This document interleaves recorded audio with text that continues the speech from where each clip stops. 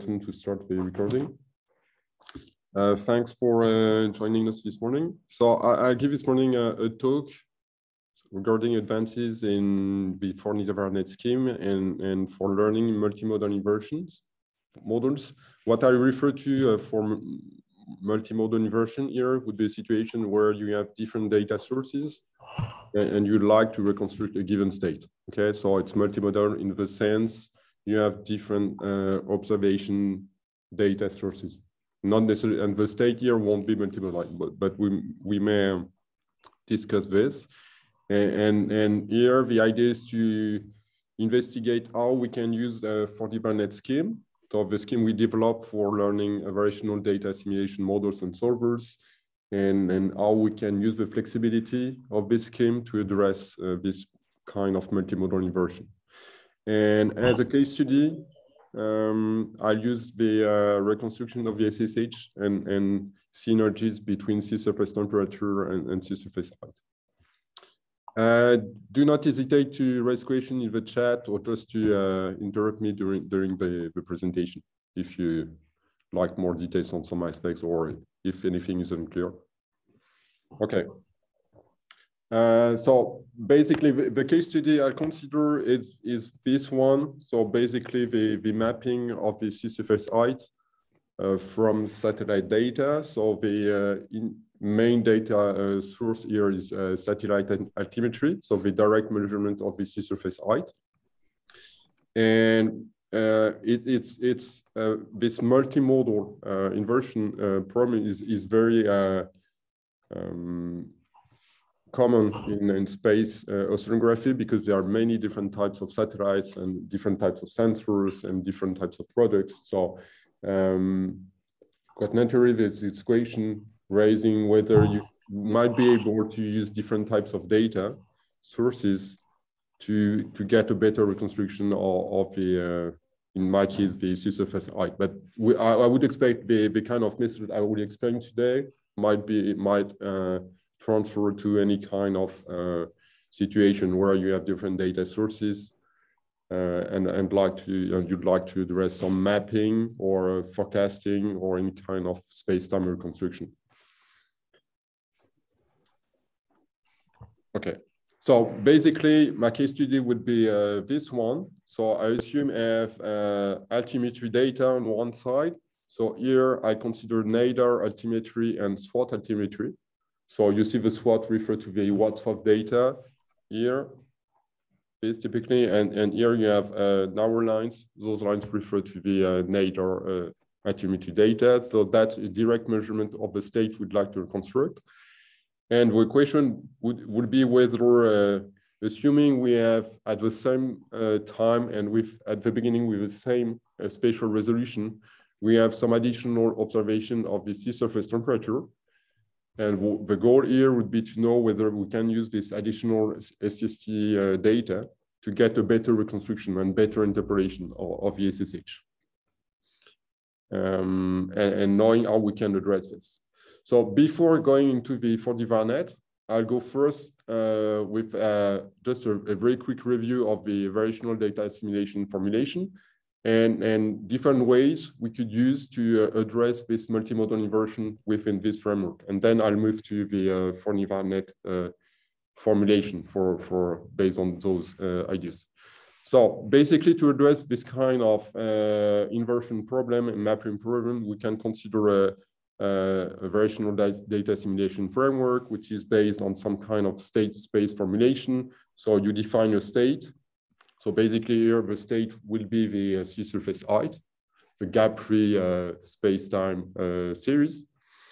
And for this, you state some dynamics. So you state a dynamical model for the space-time evolution of the state. And you have the observation model here. And in the case of altimetry data, the observation model is very simple because you assume you have a direct observation of the state. So basically the observation where at the pixels where you have the observation is basically the state plus some noise. And usually it goes from noise. So some kind of identity observation operator. So based on this, one way to state the inversion is to state this as a minimization problem with two terms. one term refer to the observation term, so based on the observation equation here. And this term here is the prior relates to the dynamical prior, where phi here would be the flow operator, so basically the implementation of the numerical integration of a dynamical equation. So providing the forecast of a state from some given initial condition. And overall, that would be the kind of formulation I use. I don't know whether, okay. So I use this kind of matrix-based formulation, which is just a reformulation in some matrix-based statement of this variational cost, okay? And you see here, in the end, you have the same two terms. These terms here is the data fidelity term or observation term, where you just compare the state and the observation. Omega refers to the mask. So here, X and Y refer to space-time states, okay? You do not see anymore the time variable T here, that it's still there.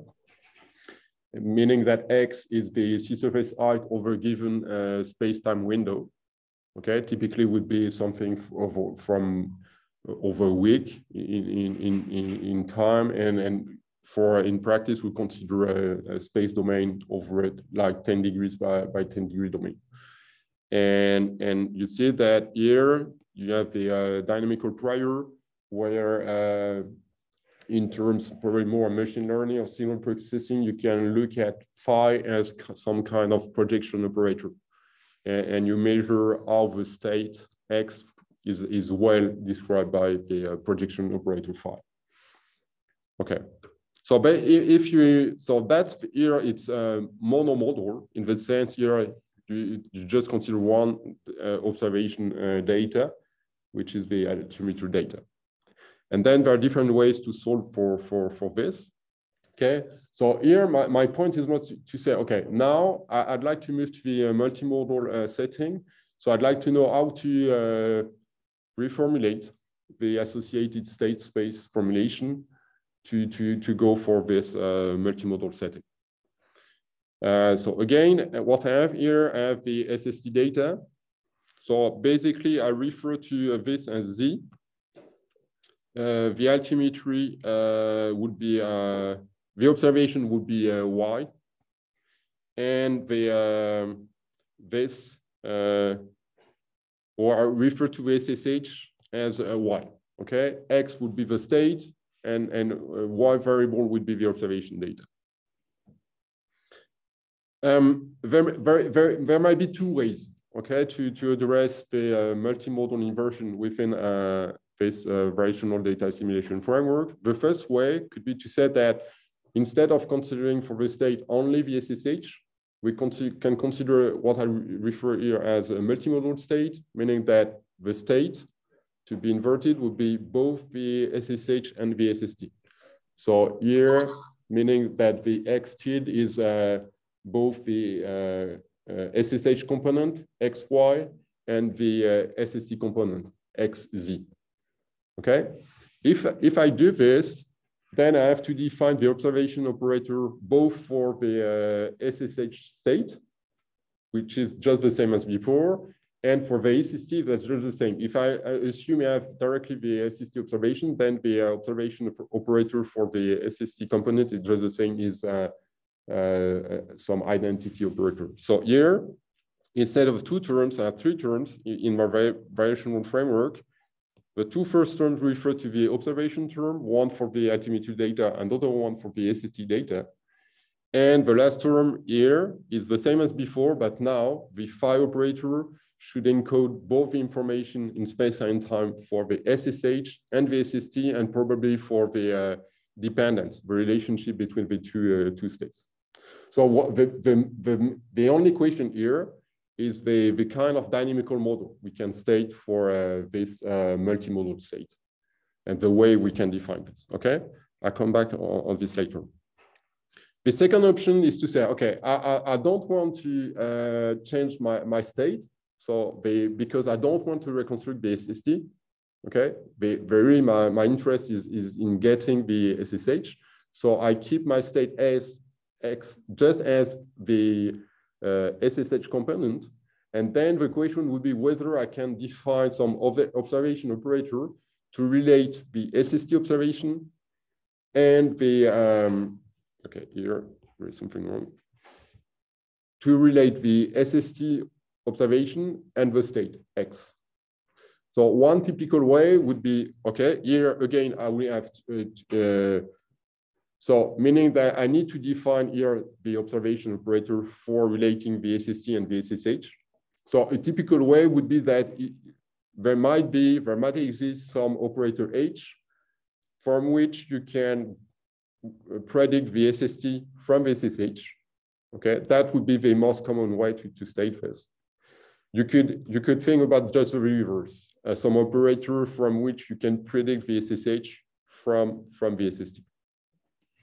That again here, in terms of the variational formulation, you'll get 3 terms. One for the altimeter data, one for the more the synergy between the SST and the SSH, and the last term being just the same, but here the phi operator encodes just the space-time dynamics for the SSH component, just one component. Okay. You see that you can combine the 2 multimodal formulation. You can combine a multimodal state with a multimodal observation model. Okay. So any kind of combination is possible. Okay, so here I'm here. If I want now to move to the implementation of this framework, I need to in a classic 4D-var framework, I need to define both the dynamical models and the observation operator. So here it's a very quick review of the literature with different typical choices for the dynamic. First, the dynamics. So one option for you can think about the using ocean models and like Nemo or this kind of thing, and then that the 4D-var framework applied to this model. But for sure here the state is not only the sea surface state. I mean it's the full ocean state. So meaning that the inversion problem is much more complex than just the SSH mapping. That's one option. If we stick just considering that the state will refer only to sea surface height or sea surface variables, one option explored in the literature, especially for SSH mapping, is to consider QG dynamics, in which you have some advection model for the vorticity or the potential vorticity. Okay, and you see that here you have an equation like this, where psi here relates to the SSH and Q is a potential vorticity. So meaning that, so that has been explored. You can get improvement in the SSH mapping using this kind of prior. One thing here, this prior is some approximate model, meaning that it may apply for some regions, but not everywhere, and for time periods, and not all the time, even if probably on average it's a relatively relevant approximation. So that's for the dynamics. And if we look at the same question in the literature for the SST-SSH synergies, one option is to consider that the SST is passively advected by the sea surface current. So that's one option. For example, that I explored in a work by the team of Patrick Ganinari with Ibrahim Ayed for interpolation problems, where they assume this kind of advection terms. Another one which is interesting, and I will refer to, is to consider the SQG dynamical model.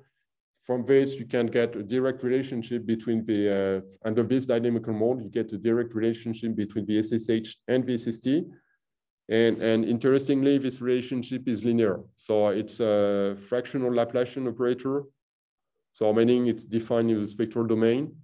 But this operator is a filter, okay? Meaning here that, and you see that this filter, up to this filter, for a given range of scales, the SSH and the SST will share the exact same information. Okay, meaning, and this means that under some dynamical modes, some signatures of the SST are similar to the features of the SSH. So that's really interesting in terms of learning, because it may tell us that we may be able to learn features which may be shared by the SSH and the SST. What's important here is that you have those G and H operator, which refer to some kind of filtering. So you need, that won't apply to all the space-time scales for the SST and SSH, but just for some kinds of scales, and basically from a few tenths of kilometers to hundreds of kilometers. But the scale range to which it may apply is not necessarily very well defined. But at least that gives some ideas on the way we could define the observation term. Okay, so now based on this, I'd like to move to the FortiVernet and look with how to use the FortiVernet framework to address those problems. So I won't go in many details. Most of you have seen this many times before, but again, the reason for which I've started with a presentation of the variational data simulation framework is because in the FortiVernet, we define our architecture from the beginning from a variational formulation. So, and the initial basic formulation is this one. So the exact same formulation I derived before in this matrix form. And from this variational formulation, we can design some neural architecture, which we use as inputs the observation data, and will provide you as output the gridded field. And what's implemented by this neural architecture is some kind of gradient-based descent of the variational cost. And what's interesting in the FortiVernet is that it's very flexible in the, so basically the different operators, especially the observation operator and the dynamical operator, may be predefined. Okay, if you have some prior, you can use them, and then they're fixed. They will never be trained. You will only train the solver, the way to minimize the variational cost. But you can also consider a trainable formulation in which basically those two operators are stated as networks, neural networks with some parameters to be learned from data. And the learning would be in terms of some minimization of the reconstruction performance, or optimization of the reconstruction performance. Okay, so now the question is, as we have this, how to design some FortiVernet schemes based on for multimodal inversion purposes. Yeah, maybe first, before this, just we'll use as baseline for comparison purposes a version of the FortiVernet, which will use as inputs only the altimetry data and design for SSH mapping. So the only thing I'd like to mention here is that the kind of prior for which we get the best reconstruction, best mapping performance is when we use a UNet for phi, for the dynamical operator or representation of the space-time dynamics. And so meaning that the UNet, so it's not some kind of PDE-based or ODE-based parameterization. So there is no explicit parameterization according to the differential equation, but the UNet applies some kind of space-time or scale decomposition. So we have some kind of multi-scale representation of the SSH variability. And in this setting, we train jointly the UNet and the solver. Okay, and both are optimized in terms of getting the best possible reconstruction performance. Okay, so now the question is, okay, I'm really on where I'd like to go. So now I'd like to have the altimetry data plus the SST as inputs, as observation data, and to know how to design my FortiVernet. And the main question is how to, what's the underlying variational cost? Because if I have a variational cost, then I can directly define my neural architecture. Just the same as before, I have two options I can explore. The first one is to consider a multimodal state. So here, it will be really simple. I just increase the dimension of my state. So I just concatenate the SSH and the SST, the same as before. So here it should be, sorry, it should be this. Okay. And then the only difference is that the phi operator here will still be a unit, but basically the size of the input data and output data would be twice as before, because we use the same space-time resolution for the SSH and SST in this basic presentation. Okay, but then that's the only difference, or maybe the very small. Or the difference is that you have the mask here for the altimetry data. There's some gaps. So where for the SST there is no gap. So meaning that omega is the entire domain. That's one way. So you see here that's very simple to get this multimodal inversion. Nothing to add very specifically. Another option is to add some observation term, as mentioned before. And basically, the way we'll state this would be to say that, okay, so here X is just the C-surface height, the state. Z is the SST. And the assumption will be that there might be some features which are shared between the SSH and the SST. G of X would be some features extracted from the SSH. And H of Z will be the same features, but extracting from the SST. So you can look at this as a generalization of the SQG relationship if you consider a linear operators, and if those linear operators refer to the fractional Laplacian algorithm, which is here. So here I may consider two formulations here. One would be, okay, assuming that the operators are linear, but it's very simple to consider one operator or many ones, okay? Because that's just the dimension. So in terms of networks, I would just apply a convolutional layer. So it's easy to parameterize the number of dimension here. So meaning that I can assume that there are not only one feature which is shared between SST and SSH, but many ones. So different features could be different scales, could be different orientation, and so on. So that's some kind of generalization of the SQG related synergy, as mentioned before. And I can also go for nonlinear features. So instead of considering convolutional layers only, then I could consider an anterior or small network with a combination of convolutional layers and nonlinear activations.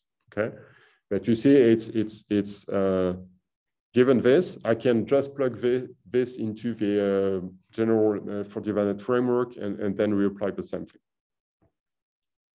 Okay, if I try to analyze the pros and cons of those two options, probably the multimodal state is really straightforward. And you have no additional parameterization. I mean, you just change again, the dimension of which is the channel for those with background in PyTorch. So just change the dimension of the channel and that's all. And you run the exact same code. One thing is that it's higher dimensional.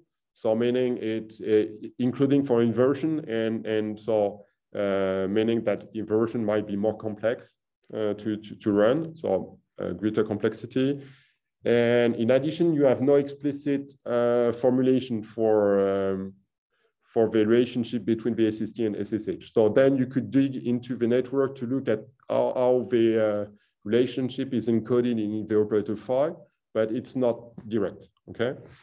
If you look at the second option, here, what's good that you have explicitly this feature extraction step. So you can really look at those features and visualize them, for example, to try to understand what has been encoded by the network. And the other point is you keep the dimension of the inversion as just the same as the initial SLA mapping, SSH mapping, because the state is just the SSH. So no additional complexity here. One thing here is, I won't address this here, but in this setting, it's not very good to account for missing data in the Z variable here in the SST. So if you'd like to address jointly the mapping of two different variables with different data sources for which you have gaps, then this multimodal observation model won't be a good option, and then probably you might consider combining those two options.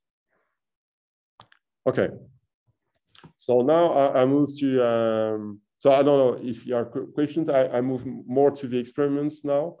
So for the experiments, we consider the boost SWOT data challenge, so which is the configuration. So it's an OSSE, so it's based on numerical simulation from NetL60, and for this configuration, I will show you this after. Probably some of you already know this, but we have a number of schemes approaches which have been applied to this, allowing to compare to other algorithms.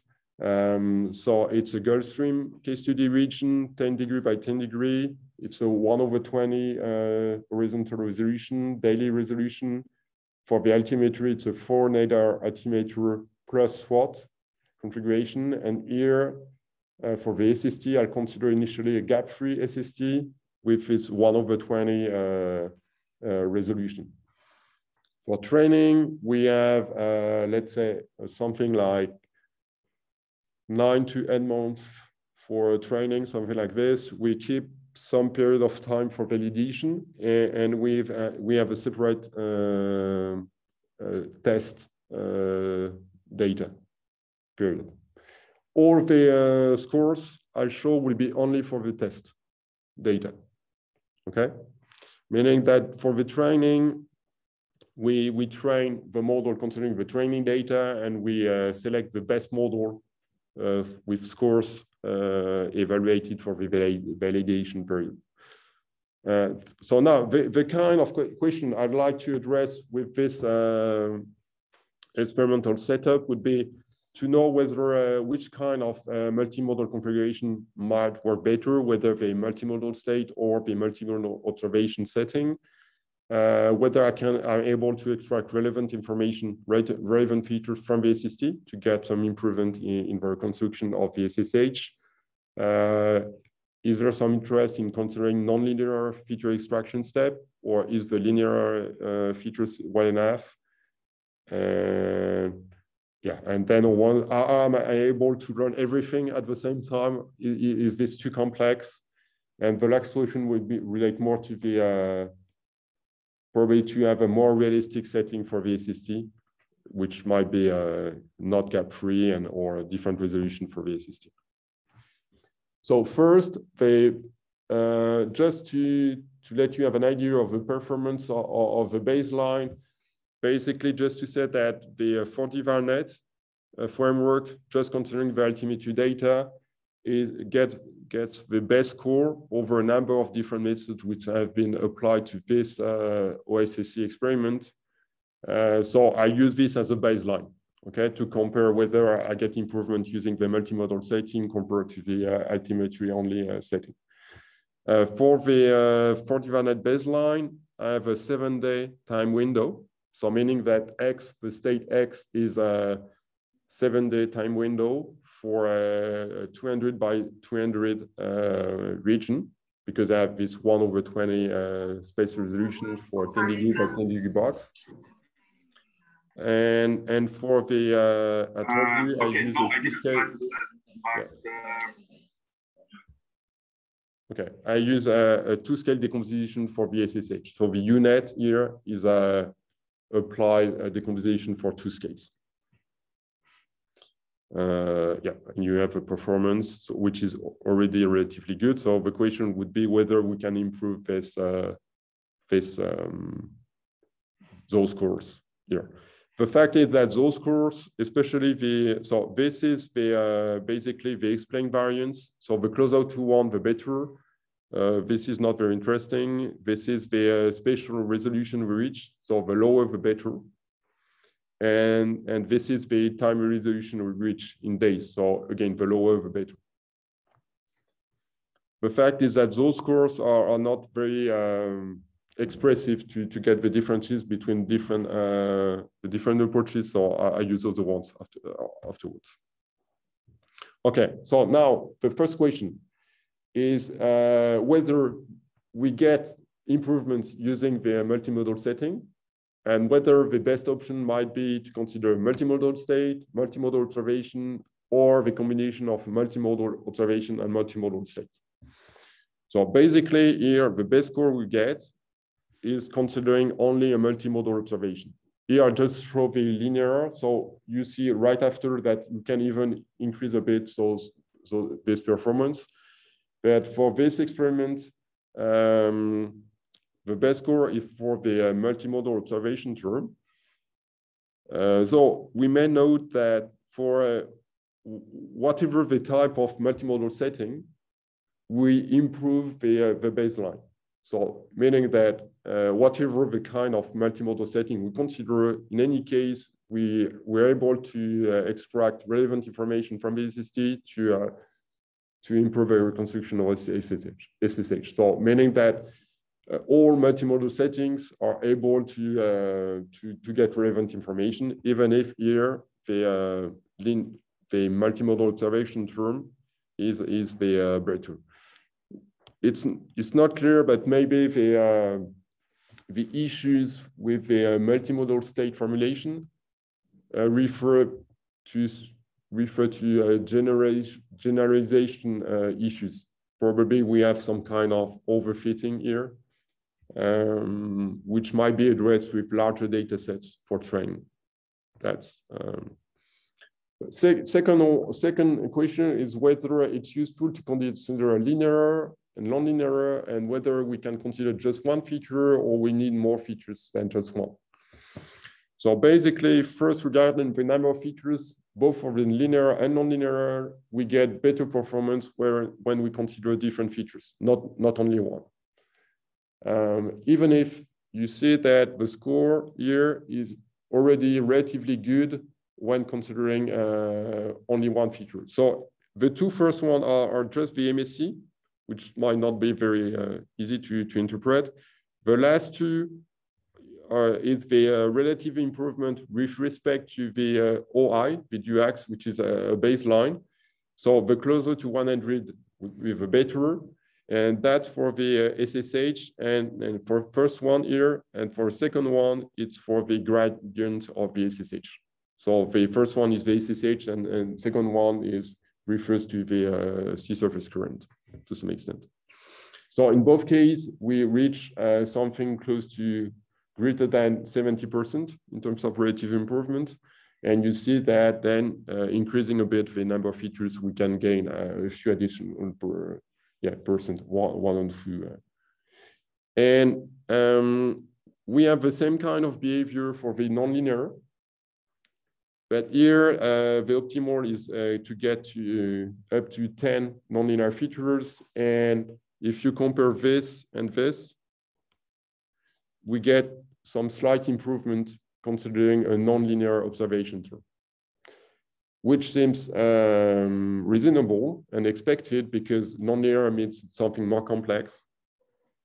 One thing here, sorry, is that depending on the nonlinear activation we consider, we don't get the same results. And for some experiments with a ReLU activation, we do not get any improvement. So probably here are things to be explored more in detail regarding the kind of nonlinear activation we consider. Here, a recap using really the boost SWOT matrix for evaluation purposes, and with respect to the baseline. And here I have two versions. So the linear version and the nonlinear one. And you see basically what I mentioned before. So we improve both the MSE score here and the space and time resolution. So quantum might tell you that we could even improve a bit the time resolution. So, but basically that's where we are relatively. So we're close to 3 days in terms of time resolution, time scale we can solve for this case study, and 0.5 degree in terms of horizontal scale. So some visualization here to compare. Okay, would be yeah. Okay, here it's the true field for a given date. And here you have the duax, which is some optimal interpolation, which is really the operational baseline. And here you have different version. So here that the for Fablet using only the altimetry data, those are multimodal setting. So this one using the multimodal observation term, and this one using the multimodal state. And this one, I haven't mentioned this before, it's just applying a UNet network directly for the multimodal inversion. So basically using the all the altimetry observation and the SST observation as inputs to a UNet directly to get the best possible reconstruction.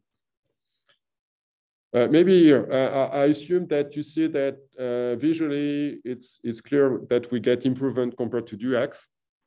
But if you look at this, probably you need very good eyes to see any difference between the altimetry only and multimodal version. Yeah, it's too small here, but for small details, I think in this region, this one, there are small regions where we see small differences. Okay, it's not very clear. It's an overall one.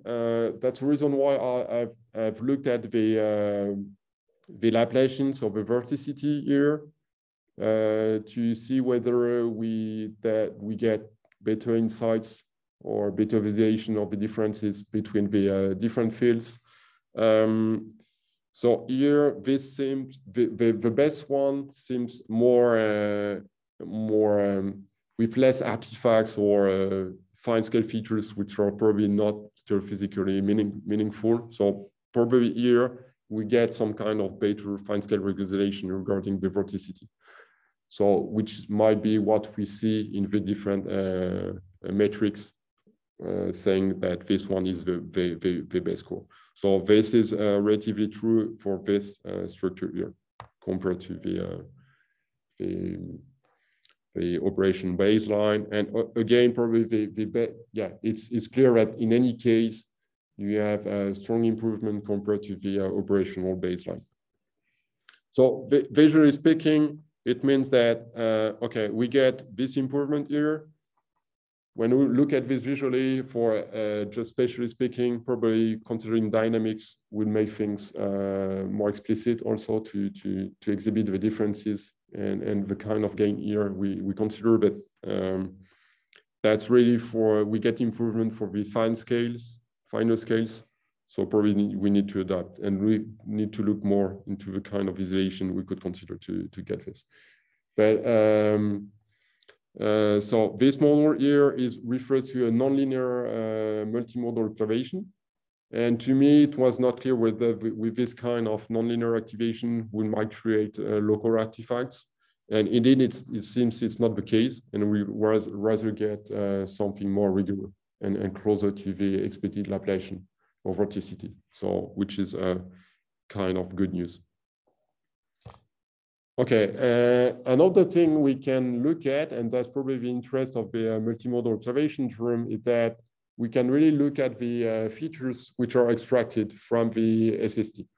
So again, here the feature extraction step for the SST and the SSH is over space and time. Okay, so we extract. So here we have a 7-day window for the SST. I just here refer to the SST for the center of the time window for visualization purposes. And here I plot, you have the feature maps from the SST for the one of the linear multimodal observation model, and here that for nonlinear one.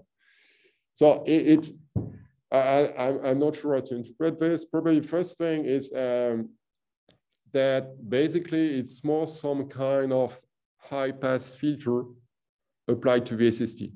And if you think about the SQG relationship, it says that the SST relates to the SSH through some Laplacian operator. So the SST is some kind of vorticity-like quantity. But here, the kind of features are higher order derivative. So not only the vorticity, but going to a higher order. Probably because those features are more localized, and it might be a reason for which the network goes to this. And it seems to be the same for the linear and nonlinear. Visually speaking, it seems that in the nonlinear here, for example, here, you might see here, there might be some kind of eddy detection step, which is not as explicit here.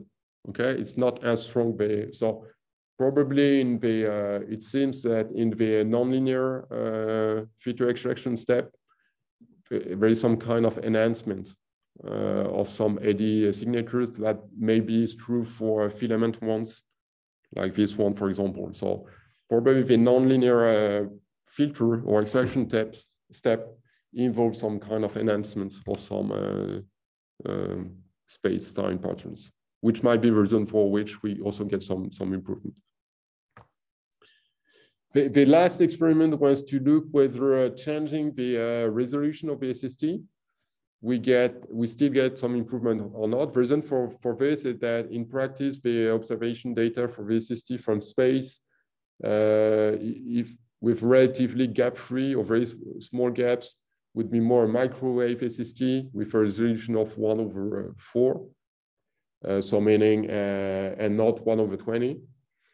And if you go for infrared SST, then you can get very high resolution, even better than 1/20, but then you may have many gaps, okay? So here what I've done is instead, so for a given train model, okay, there is no retraining here. I just consider my model, but I just apply some pre-processing to the SST, basically some kind of downsampling, coarsening, downsampling, and upsampling to change the resolution of the SST. So, and I can do this. Then I've simulated some SST with a 1/10 resolution, 1/5, 1/4, 1/2. And the first 5 refer to the linear multimodal setting with the multimodal observation term, and this one to the nonlinear. Okay, so they have, what's interesting, so the better resolution, the better performance, and the main question is to know if there is a very strong impact of the resolution of the SST, or whether it's a smooth decrease, or up to which point do we get some improvement. So the thing is, when we look at the linear version here, and that would be here. For the linear version, we still get some improvement, even if we go to 1/4 resolution for the SST, which would be some kind of simulation of relatively realistic microwave SST. So still here, it means that we might be optimistic in getting good information from true observation data to get improvement in the reconstruction of the SSH. And it's not exactly the case when moving to a nonlinear model, which seems more sensitive to the resolution of the SST. So, so another thing, it tells us that basically the scales which are relevant in the SST to get the information to get some additional reconstruction for performance for the SSH. So to inform the SSH seems to be basically horizontal scales between 5 kilometers and 25 kilometers. Or 50 kilometers, because so meaning that and that's probably expected. The larger scales, which are also present in the SST, are not used because probably they're already present in the SSH data, and so there's no additional gain in extracting this information from the SST, and then the model focus more on the finer scale range, which is not present in the SSH data due to the sampling. Okay, so maybe a recap. So in terms of methodological issues, what I've shown is different ways to get the 4D VARNet, so a trainable variational data simulation framework in different ways to get a multimodal setting. And especially here, we show that we're able to train jointly observation operators, the prior, and the solver. We can benefit from the flexibility of 4D VARNet scheme. You've seen this to play whether we consider multimodal state, multimodal observation, or combination of the two, and just reusing mainly non-parameterization. Okay, we can really reuse the baseline and use the same type of architectures, and then to extend this to this multimodal setting. It's in practice, it seems that the multimodal version with a multimodal observations term is easier to train than the multimodal state, probably due to the lower computational complexity. And one thing would be relatively direct to apply this to multimodal settings for which you have gaps for different modalities. Regarding more the application to the SSH mapping, so we get some improvement compared to the baseline based only on altimetry data. We can still expect gain for microwave-like SST data. As presented by Quentin 2 weeks ago, that could be that's of interest for SWOT calibration. Okay, it's not API, it's GAPI here. That could be then extended to a joint mapping of the SSH and SST using GAPI SST data and the altimetry data. And it would seem natural to extend this to the tracers like OceanCoro, for example, or all other tracers that could be plug into this in the same way we use the SST, because somehow there's nothing specific to the SST in the way we develop the model, because we retrain everything. And probably the current challenge is to know whether we can apply this to real data, which is, okay, it's something which is investigated by Maxime to some extent, but still under its way. So that's it. So if you have questions, comments, I would be happy to answer or to discuss.